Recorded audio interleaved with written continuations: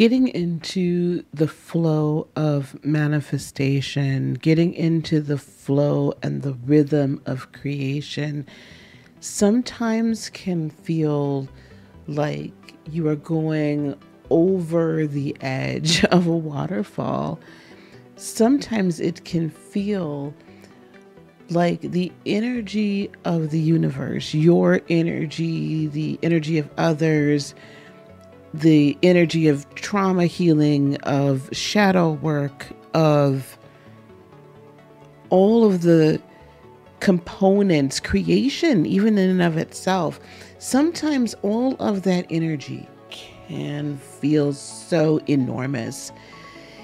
You sometimes, when you get on this path, once you really get on it, once you really start diving in deep and doing your work, what can happen often is we end up in this space where we've released the dam, where we have all of a sudden taken the gloves off. We have unblocked all of this energy that has been pent up, all of these emotions, all of this desire to live an absolutely magnificent life. And all of the sudden, it literally just gushes. It goes over the edge, and we can't stop it because it has unleashed the it that I'm talking about is the universal life force that must always flow. You see, this creation energy, this life energy, this manifestation energy, it knows no bounds. It doesn't just want to stop at the edge of the cliff. It doesn't want to just stop at the beginning, at the way back at the shoreline. It wants to literally rush and run over, and it seeks expansion.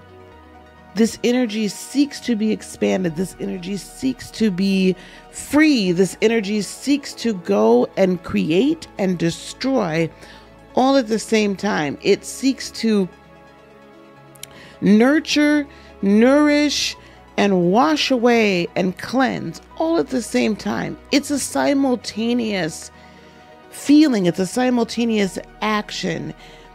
It is like unto water. So if you think of this as this crystalline kind of like sea of just energy, and sometimes it flows in a trickle like a stream or a creek, but that's when it's its least powerful. That's when it's so condensed. When it is literally gushing, when it is literally flowing, when it is like rapids, and it just can run. That's when it is at its most powerful. That's when it's at its most magnificent. That's when it's at its most majestic. That's when it can simultaneously destroy, tear down, cleanse, remove. Did you know that water is one of the best, if not the best, cleansing agent you can use? Better than bleach, better than peroxide, better than anything in a pinch for sure.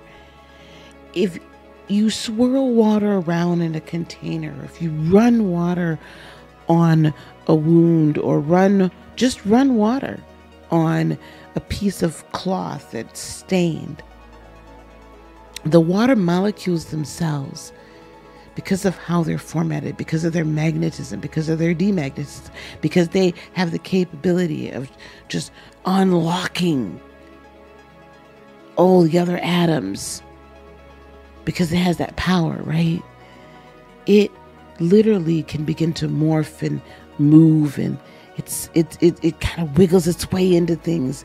And when it's running boy, it just bulldozes. It is an amazing cleanser.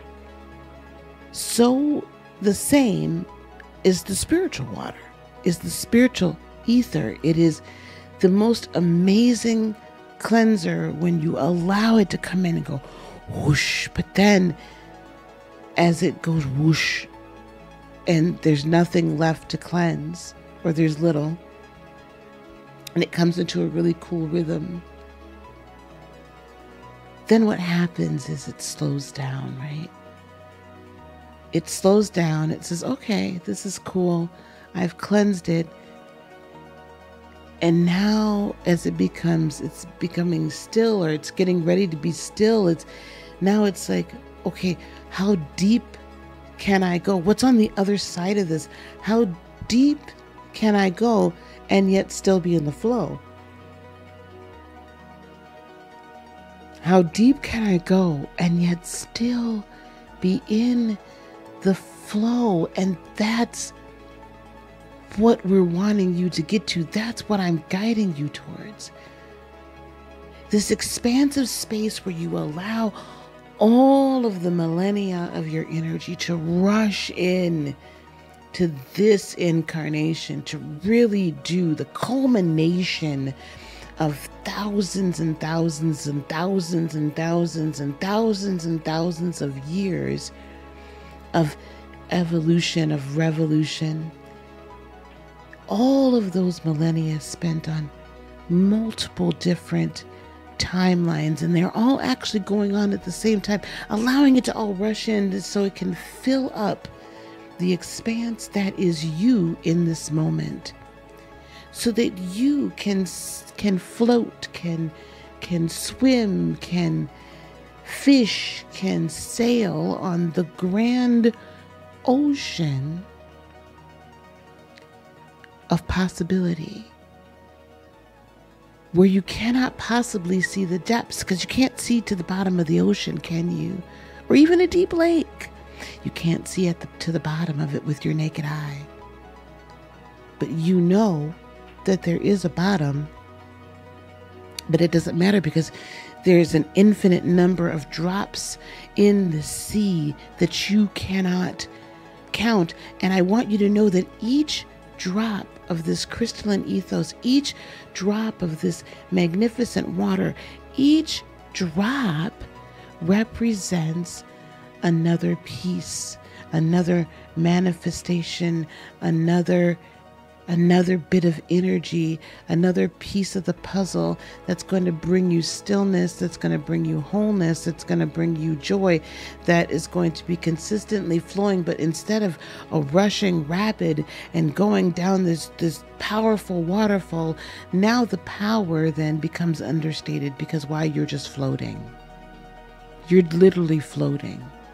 You're just floating along. You're floating along in this sea because you know that you are buoyed up. You know you are held up. You know you are supported. And you know at any moment in time, if you're thirsty, you can reach down and drink. At any moment in time, you can take some of this water and you can sprinkle it or pour it onto the seed that you've planted, and then it will take root. And at any given time, you can wash away any of the other issues that may pop up.